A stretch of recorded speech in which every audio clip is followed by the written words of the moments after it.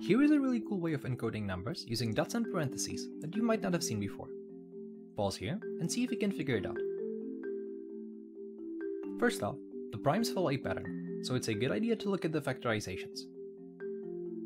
If you look at the numbers with no repeating factors, they only have single nested parentheses or dots, which is just zeros and ones. Furthermore, numbers with repeating factors are nested more heavily, so the encoding likely involves their powers. If you look at the full factorization, the encoding becomes quite clear. The powers of the primes correspond to the inner sequence of dots and brackets. For example, 5 is 2 to 0, times 3 to 0, times 5 to 1, and 9 is 2 to 0, times 3 to 2. Thanks for watching!